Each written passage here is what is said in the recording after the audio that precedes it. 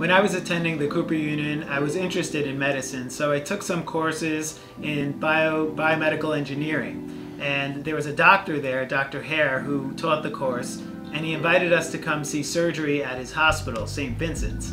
And I remember going over there and watching him operate on this 16-year-old girl doing a major scoliosis correction. It required an extensive exposure, and we got to see the inside of her body, the lungs moving inside of her, and the ribs and the spine, and it was just such an amazing experience. It was a little shocking actually at the time, but you know, I continued to take courses with Dr. Hare and learned how orthopedic implants could be used to improve people's lives and improve their joints and get them back to function, and that was really attractive to me, and that's what made me choose to become an orthopedic surgeon.